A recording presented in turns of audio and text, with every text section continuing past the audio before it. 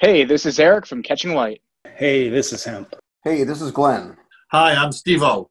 Hey, this is Drew Hines with Hindsight Imagery. This is Matt Callahan at Digimatty Photographic Services. Hey, this is Jason, and welcome to Tales from the Pit.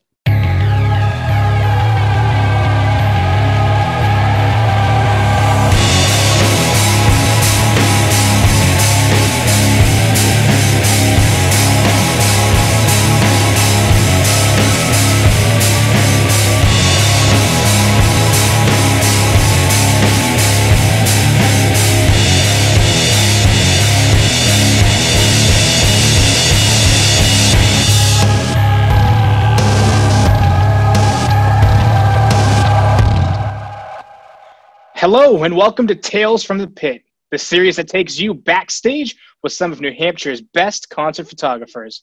On this episode, you'll hear about some of the craziest shows our crew has had the privilege to be a part of. We invite you to sit back, relax, and enjoy as we bring you Tales from the Pit. Up first to give his epic account of one of the coolest concerts around, Pretty Lights, is Glenn Fritchie of Glenn Fritchie Photography down in southern New Hampshire.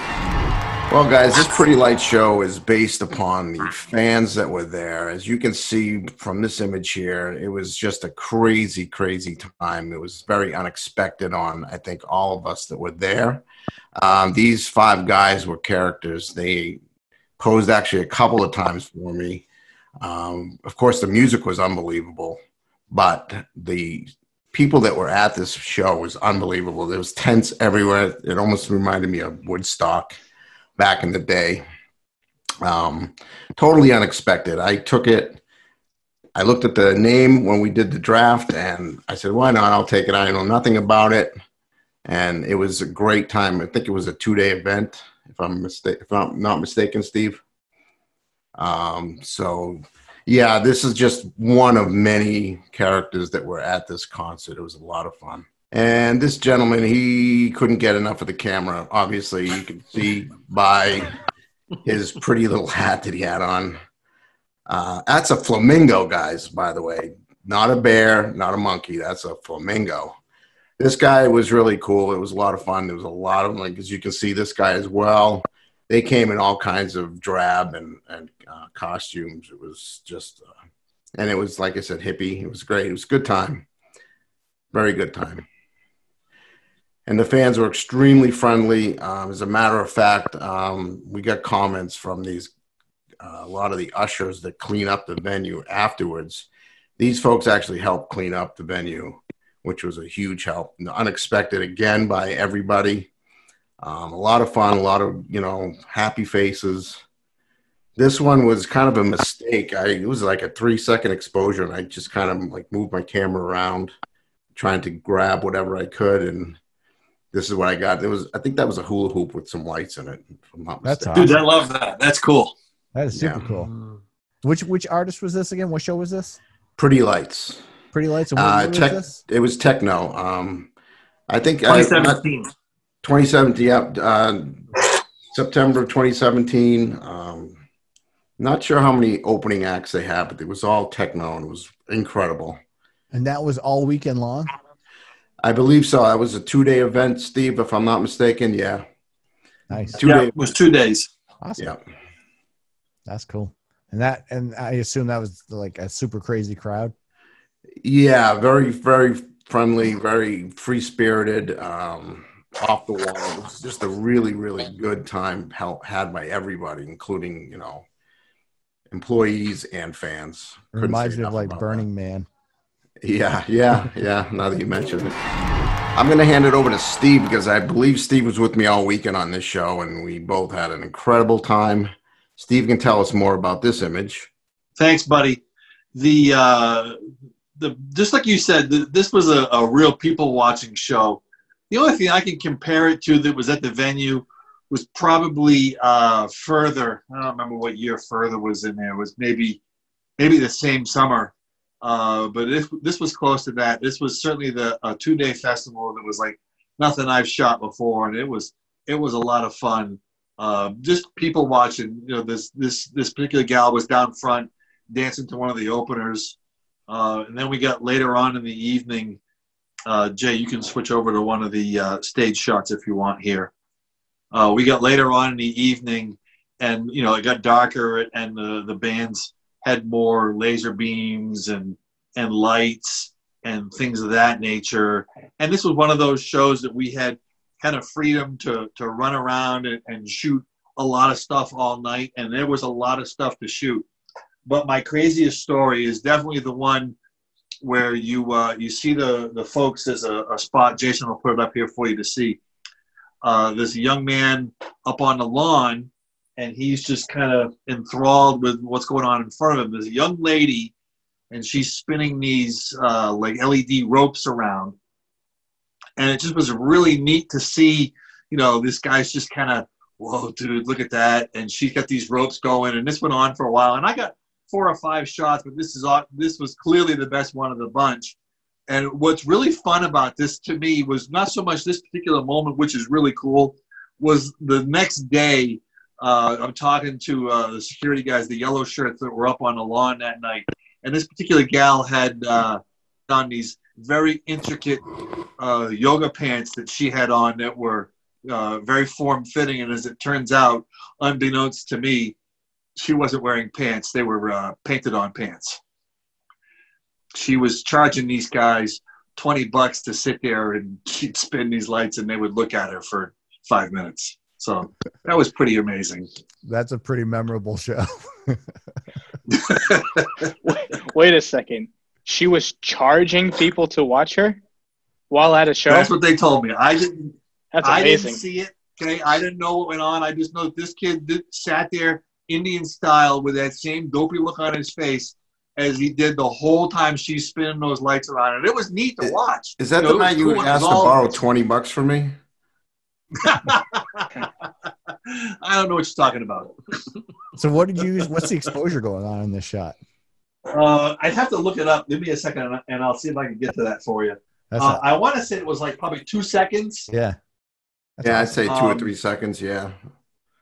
Yeah, give me a minute. I'll see if I can get to it. It depends how fast she was spinning the lights around. It could be like a shorter exposure. Yeah, because at 2 seconds, that guy was sitting really still. It makes me want to put on 3D glasses. It's pretty sweet. Yeah, it is cool.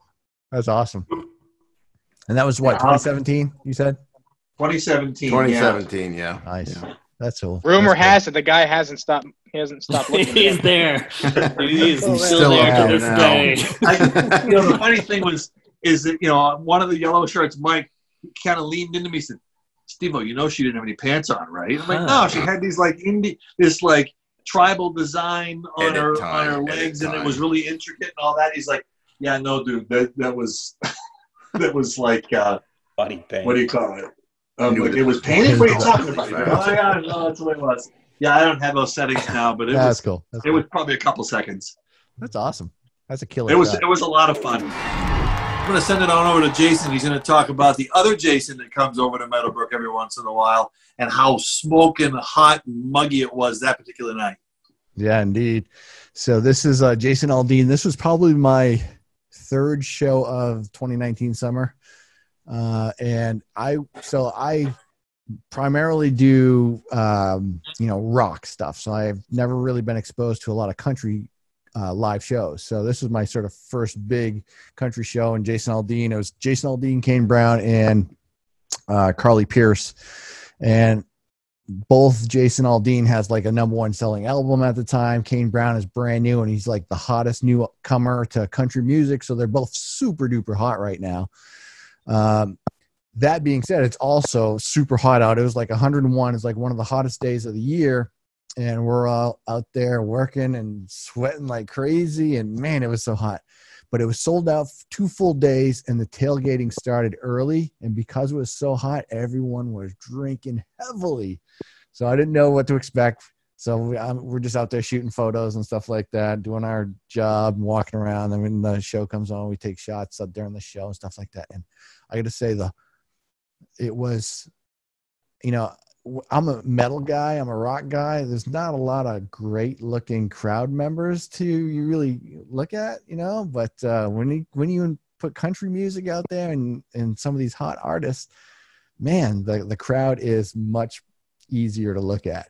and it was so hot, and the clothing was so small, and everyone was sweating and drinking all day. And the next thing you know, they're out there with the hose. The crowd is so overheated that they're out there with the hose, just laying it out to the whole front row. And it was just, it's one of those things where you're warned at the beginning that you're going to see a lot of things you don't expect, and you're going to see crowds that you don't expect. So don't make any attention to it. Just do your job and go about your day. And this was one of those days. And I got to say, after we're doing our editing, so after we're done shooting, we're up in our loft doing our editing, and you can see out through the court to the stage, and there's just a line of cops with people handcuffed behind them, totally drunk, being taken out. And there's just a line, and it's all women. And I was like, holy cow, this is the complete opposite of what I know from a rock show. It's the complete opposite of what I've experienced every time before. So for me, this was such a crazy show. I did not expect what was going down. I did not expect how things were going to turn out. It was just really crazy, really fun. And now I know how the country folks really party. You know why I like to shoot those country shows. That's a pretty cool shot. I've never seen that. I got to say that is a first. I actually dug it out today. I actually remember during the draft, Jason, you inquired about, like, if I was going to pick a country show, what should I pick? And I think Steve told you, all right, get the Jason Aldean. I think I remember him like cueing you in, pick him. Like, yeah, you guys were, because when we did draft, and we'll talk about draft on a whole nother episode, but when we did draft, I had no clue other than the bands I knew of. I had no clue beyond that what to expect. And you guys said, this one's really good. This one's okay. This one's kind of, so-and-so. And this was one of the ones you guys highly recommended. And sure enough, man, that was like one of the craziest shows I've ever been to. No doubt. That was a fun one. Yeah, I definitely, when we sit down at draft night, and again, you said we'll talk about that on another episode. I definitely love to pick those big, huge country shows for the very reasons that you rattled off. It's a huge party. It is all day long, all day and night. Yeah, for sure. All right, next is our buddy Hemp, and he's got some crazy stories about this one here. Dave Matthews. Hemp, what you got? What's going on with this one? Tell me all about it. Well, this was actually my very first concert, and this is on my bucket list. We'll get to that one too in another episode. I'd always wanted to shoot him, and I got I thought front of the house pass, which is not in the pit, which I found out afterwards. But you rule breaker, you. Yes, that would be me. Steve taught me the first day what to do. What not to do. That's yeah, and whose idea was it to name the soundboard the front of the house? That was the first mistake. Anyway. The new guy comes in, the front of the house seems like the front of the stage, so that's where I was off to the side. But that was just a wild night. I had no idea what I was supposed to be doing. They just said shoot pictures, so I started shooting.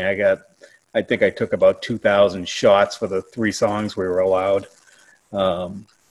I just kept rattling them off. So, but that was a rocking crowd too. The place was packed, and I could barely move. I didn't know where I was supposed to be. I was almost standing on the back of somebody's seat. Somebody was actually holding my knees while I was standing up until the yellow shirts came and told me to get down.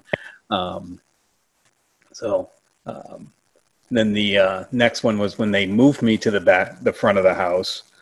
The second picture, that was up by the soundboard on that one. Somebody finally told me where I could stand. So, but that was an exciting night. That I got hooked from that day forward. So, those are cool. Yeah, Dave Matthews always has such a hardcore crowd too. Oh God, yeah.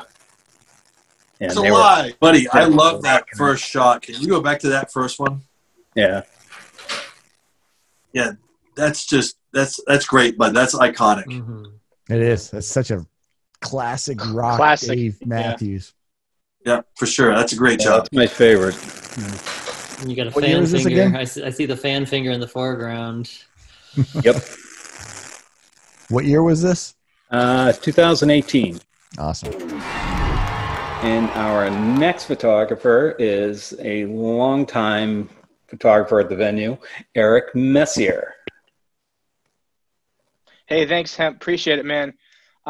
So tonight we wanted to talk about our craziest shows and experiences, and I gotta say that I shot Rob Thomas with Steve-O, and I'm sure we'll hear from him a little bit too. But it's very we kind of get into a swing of shows, and they're good. They're really good. A lot of them are very exciting, but it's every now and then that one just kind of, to me, takes it to an entirely a new level. Before Rob Thomas, I would say that it's probably Paramore for that same kind of feeling. But I gotta say, truthfully, I had pretty low expectations going into the night. I remember Rob Thomas from Matchbox 20, and I didn't really know what to expect. I haven't really heard much from him, since that time period. But I gotta say, he came on stage and just absolutely killed the entire thing. I left that place probably the happiest that I've been in a long time. It was one of the most fun shows that I've ever had the experience to shoot. The energy in that stadium that he brought to the whole stage was just absolutely mind-blowing. I mean, this shot here that you're seeing, it kind of speaks a little bit to it. He just got the entire crowd engaged and involved, and there was like a whole jazz band, and it just was, I don't know, I still run out of words. It was just so much fun, and one of the craziest experiences that I've got to be a part of so far. He just absolutely killed it. Steve, what do you remember from that night, man? It's like we talked about one of the other ones, and I want to say it was Jason was talking about it, editing. I remember editing upstairs and putting it on the television and the closed circuit thing and being enthralled with the musicianship. He had a whole section there where he did this jam section that would have put Dave Matthews or the Grateful Dead or any of these other jam bands to shame. It was just phenomenal. I remember thinking, this is not at all what I expected. This was a great show. It was certainly the highlight of the year for me that particular year. If I could talk about this particular image that's on the screen right now, dude, that's freaking great. That's phenomenal. Yeah, it's a killer shot. Yeah, I'm kind of bummed. I was supposed to actually shoot that show, but I had to bail out. I forget who took my spot, but good work, Eric. Nice job. Hey, thanks, guys. Up next, we have Drew Hines with Hindsight Imagery to talk about his COVID-19 show that he shot. Yeah. Thanks, Eric. And by COVID-19, I think you meant 21 Pilots. But here's the lead singer. I can't even remember his name. Let me look it up real quick here. Nick Thomas. So this is I actually picked two shows that I wanted to share stories about, and they were both in my first year at the venue. And this band I'd actually never heard of back in 2016, and so I looked them up. I saw they had a ton of followers, and there was a quick YouTube video about how what type their show was. I was like, this could be visually pretty cool. So I think Steve was there with me. We got the 3 songs down in the barrier. And it was the worst lighting I'd ever seen. All backlighting. They were wearing masks. But it was pretty cool. The performance was really rad. There was one point at the last song of the set, or at least while we could be up there, Nick, he went onto the piano, and the lights went dark when he finished, and then we turned around and he was up on like a 30-foot pole out in the middle of the crowd.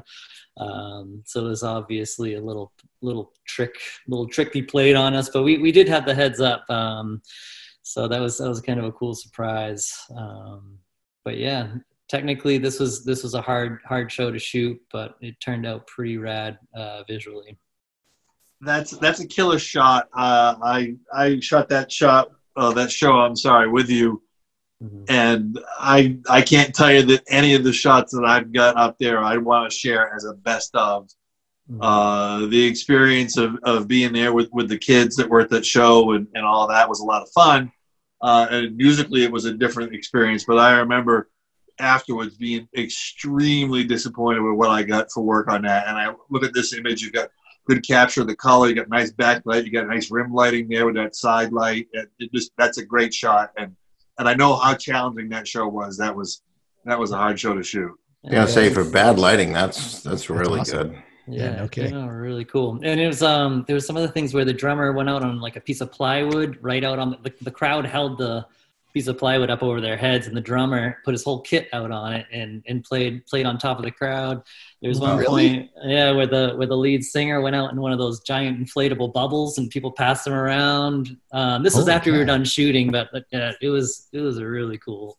Yeah, a lot of kids that my daughter went to school with posted video on, they're all doing their Snap stories, and they got video of that stuff, and that's one of those other things it's kind of hard for us to wrap our head around when, we're not allowed to shoot that stuff, and these kids are just sharing it all over social media and having a ball doing it.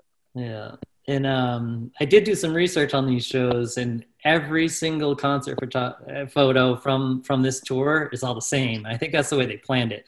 Yeah. Backlit, masks on their face. Everybody gets the same photos. They do the same thing every 3 songs. So, so every photo is the same from that. By design. Yep. Yeah, exactly. Yeah, so this is a shot from the Pretty Lights show, which was previously mentioned by Glenn and Steve. And this, it went through, I'm going to mention draft night again, but it went through the entire draft without anybody picking it. And, the night came up, they needed a photographer. They asked me if I wanted to do it. And I reluctantly said, okay. And when I pulled up, I remember pulling up to the show, and there was a line of cars. I had to wait maybe an hour to get in, so it felt like I was at an actual music festival. So by the time I got in, everybody was camping out in the parking lots. And what was different about this show is usually when you come into the midway, you can't leave. You leave and you can't come back in. But they opened up the midway. You could leave, you could come back, you could go out to your tent, you could come back. Wow. So that added a really cool aspect to the venue, and kind of people, there's no assigned seats, people were just chilling out in the seats. There were some opening acts, and I remember talking to one guy who was telling me about the personalities of each different artist. And he asked me to hold my camera. He was so nice, and I really wanted to just hand it over to him. But then I had a second guess, like, oh man, it's my baby. I can't let you hold it. But, no way. But there was just these really friendly people, and the parties were just happening out in the parking lots, and then people would come into the venue for the music. So it was a really cool atmosphere, and this was one shot from in front of the barricade with the headliner Pretty Lights. That's awesome. It's so cool. It's very unique. I mean, it's very unusual to have such a free-flowing festival like that. You don't see that much these days. Yeah. And this was one of the shows where I didn't want to shoot it, and I went, and it was this is 4 years ago. Yep. It was one of my favorite shows. So I've had, for sure. Technically, that happened to me with the Jason Aldean one too. I mean, you just don't know what to expect. Yeah. That's awesome. Drew, I just wanted to jump in on this one real quick with you, man. Mm-hmm. From a photographic standpoint, because I know that you kind of a fan of this area of it. Just your composition on this shot alone is incredible. I mean, you've got that bold red vertical light there, which is kind of just making that separation in the image. And every time you look at it, it just pulls you right to the DJ there and his kind of elbow in his hand. Just the location and the framing of this shot is incredible. So nice job, man. Yeah, thanks, it almost looked Photoshop. Yeah, it was one of those. It really does. It was really cool because it wasn't just a barricade. It was a barricade, and then the barricade went out into the crowd, kind of vertically. So we had room to move back. And I think it was because they had a videographer that was moving kind of in and out, kind of panning in and out. So it was really cool. And I remember they actually let a fan in front of the barrier, and he had like freshly sliced fruit with toothpicks in it, just handing it out to the crowd around the barricade. And this is the same crowd that actually picked up the trash at the end of the night. If I'm not mistaken, Jill was with us that year. And she saw something very unexpected. This guy just ripped all his clothes off and was dancing freely throughout the crowd. And she was freaking out. She's like, oh, my God. If I remember correctly, Jill was the first one to pick that show. That was her first round pick. She picked that first round, and I was like, honey, that's going to be there at the end of the night. What are you doing? But she's like, oh, no, Steve-O, this is going to be great. You watch. She was right. Yeah, I think she talked us into it. And Marcy or somebody said something. It's like, it's incredible. You got to see it. So Jill 100% talked me into that show. 100%. Oh, man. Yeah, so she wanted that one and Dropkick Murphys. That's all she wanted. Yeah. Nice. Thanks for watching, guys. If you have topics, shows, or questions you would like us to talk about, please email us at nhconcertphotogs@gmail.com. Again, that's nhconcertphotogs@gmail.com. And until next time, this has been Tales from the Pit.